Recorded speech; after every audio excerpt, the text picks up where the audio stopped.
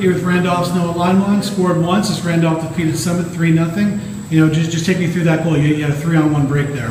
So we got a block shot on the D side, and then we took the puck up on a 3-on-1. I had a look backside, decided to shoot it, and found it back in the net. Now you guys are able to run 3 lines. You know, you guys are very deep this season. Just talk a little bit about that. We're trying to use our speed to our advantage this year, and we finally got all 3 going consistently this game. So we wore them down, and by the end of the game, we had it sealed.